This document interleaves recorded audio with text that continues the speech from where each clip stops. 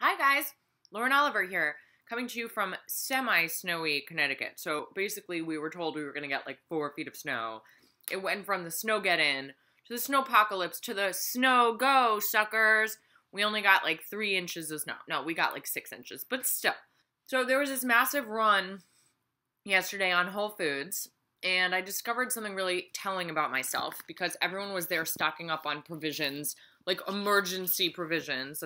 And I discovered that my idea of emergency provisions is 1, ingredients to make French bouillabaisse, 2, ingredients to make homemade saffron mayo, 3, champagne, 4, caviar, 5, frozen pizza. So that's really all I'll need in order to survive on a desert island. The other really exciting personal news for me is that these peepers that are looking right into the camera are now contact lens free. That's right, I got LASIK.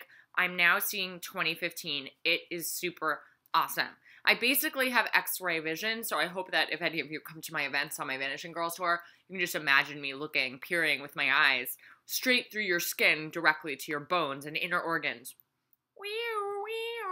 Lots of fun Vanishing Girls stuff. Actually, I don't know if you guys have seen, but there's an exclusive, part 1 of an exclusive short story I wrote. I'm really proud of it. I wrote it in the first person plural, meaning in the we. That ties into the book. So that's available up right now on the internets. You can find the link on my Tumblr. I'm also going to be doing a very exciting giveaway this Thursday, so please stay tuned for that. Lots of cool Vanishing Girls stuff to come. I hope you guys are excited about it. Right now you can pre-order it for like 50% off, so you have no excuse. Pre-order it, read it, you're gonna love it. And if you don't, well, you know what? That's your problem, not mine. Haha, just kidding. I will leave you with what I'm reading right now, which is The Clockwork Scarab.